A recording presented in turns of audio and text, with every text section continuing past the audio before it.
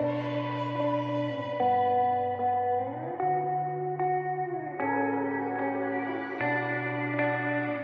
guys, this is AC Gamer, and in today's video what I'm going to be doing is talking about Marvel Future Revolution.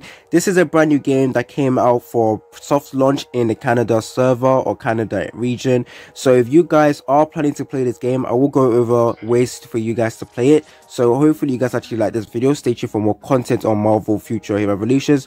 Now the screen you see right now isn't actually the game. I'm currently downloading the files for the game. So this is like the little mini game they give you to play at the start.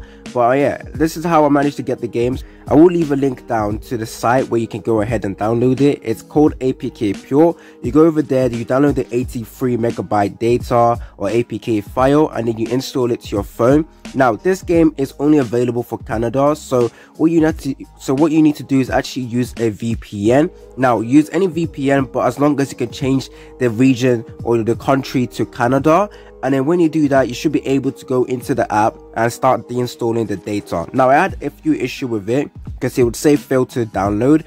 If you guys are getting this thing called fail to download, I had that issue even though I had my VPN on. So what you need to do is immediately you download the game, the APK file. You don't log in. You don't go into the game with your VPN on. So you go into the game, it says unavailable in your region. That is fine. You cancel out, you go back to your VPN, and then you put it to the Canada, and then you go back into the game multiple times, and then eventually it's just start downloading the data. So that's how I was able to fix in the issue I had with fail to download. Hopefully you guys like this video. I will be making more content on Marvel Future Revolutions. Now when this installation is complete, I will go ahead make several guides, and yeah, the official game will coming out in September, I believe, but right now it's only available for Canada. You can go ahead and play it now. I'm not sure if you guys want to do that because the VPN issue can be annoying, but I think I'm just going to stick with it just for a little while. So yeah, hopefully you guys like this video. It's been your boy AC Gamer, and I'm out.